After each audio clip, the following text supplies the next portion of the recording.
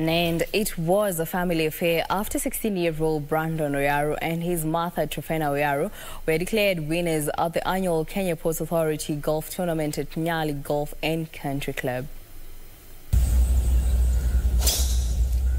16-year-old Brandon Oyaro overcame a strong field including experienced players to emerge as the overall winner with a good score of 41 points. As Oyaro drove his shots perfectly, his mother Truphena Oyaro was happy to be declared the lady winner after posting 38 points. First night, I asked him, what happened?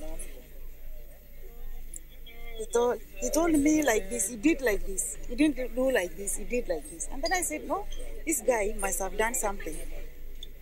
Anyway, after the game is when I realized Brandon played very well. As we've heard from my parents, I had a goal in golf which I achieved it.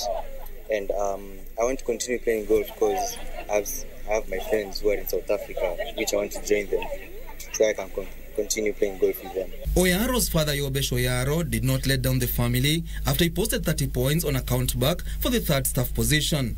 The main winner was Peter Kimanga with 39 points, while Oshwin Kana was the main runners-up with a point adrift. Mary Mariga posted 37 points to settle for the ladies' first runners-up position.